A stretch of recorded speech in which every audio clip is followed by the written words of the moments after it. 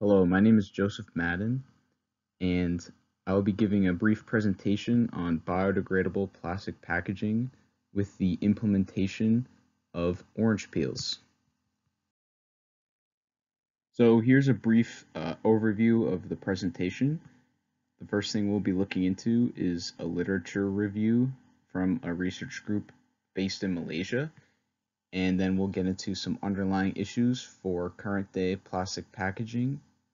The third thing we'll get into is my future prognosis on this topic and my final thoughts. And of course, at the end, references will be included. So, for this literature review, we will be looking at a study from Malaysia that investigated the pairing of epoxy resin, hardener, and orange peel concentration in the fabrication of biodegradable plastic, specifically for packaging applications. So the epoxy resin used was in the liquid form, and it is known as DER 324. The hardener that was used is known as Joint Mine 905 3S, and they were combined with orange peel concentrations varying from 20% all the way up to 80%. And the main objective for this study was what is the optimum orange peel concentration that can be used to create biodegradable plastic packaging that is also mechanically stable as well. Moving on to the experimental setup. Each sample was prepared by first cutting raw orange peel material and turning it into a powdered form. This was then mixed with the epoxy resin and hardener that we discussed on the last slide. And this mixture was exposed to UV light for around 9 hours to properly cure and dry the sample. And then for some samples, super hydrophobic coating was applied to the material via ASTM standard D594604. This coating was applied for the contact angle measurement, which we will get into on some later slides. So as you can see on this graph on the left here, we have samples A through D, and they vary in orange peel concentration, 20, 40, 60, and 80%. As far as the ratio of epoxy resin to hardener, it was kept constant at a 3-to-1 ratio. And then this top visual image on the right here shows the progression of the sample preparation. On the left, you can see the initial orange peels, and then in the middle, you can see the mixture together, and then on the right, this is the dried sample. And then this figure on the bottom shows the varying concentrations of the dried samples. On the left, it starts with 20% concentration, B is 40% concentration, C is 60%, and then D is 80% for these samples. So one thing to point out was the sample with 80% concentration did not mechanically hold together, so it was removed from any of the experimental methods that I will get into on this slide. So with that being said, these only samples A, B, and C were analyzed for this study, that being 20%, 40%, and 60% orange peel concentrations. So 4 tests were conducted on the remaining samples. The first test was a tensile strength test. The second was an SEM microstructure analysis. The third was a water droplet contact angle analysis. And the fourth was a biodegradation test. All of the ASTM standards that were used for these tests are included, and each of these 4 tests are necessary material tests that go into determining what material is good for packaging applications. Moving on to the results from the 4 tests mentioned on the last slide. On the left hand side of the slide, you can see the tensile strength test results.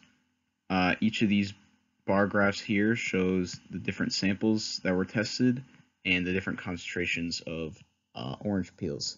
And as you can see, this red line here shows the average tensile strength for each of these concentrations.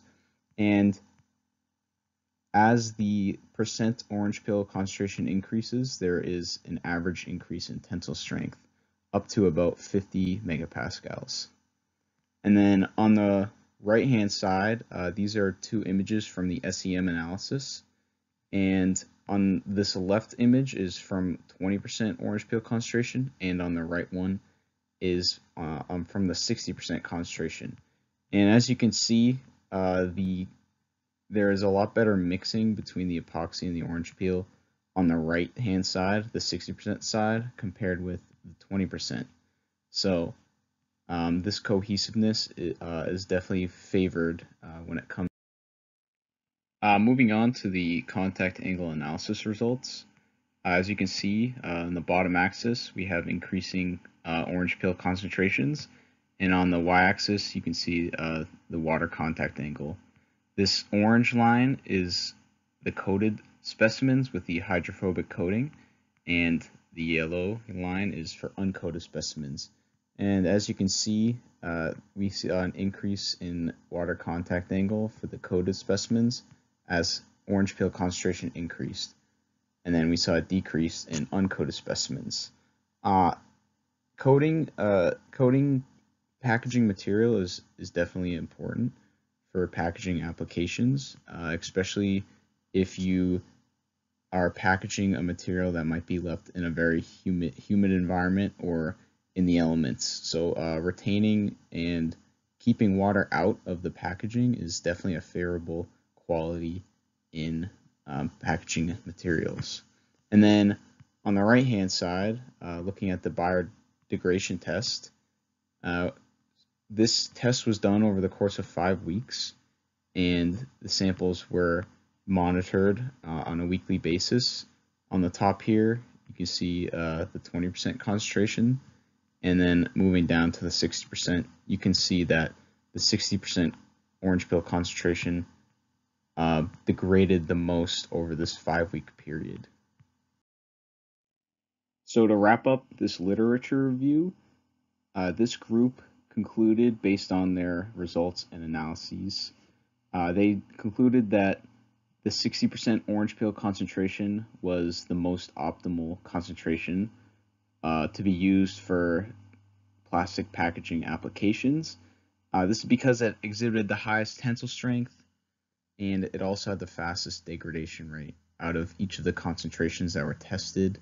It also showed great contact angle analysis results, as well as good mixing with the epoxy resin from the SEM results.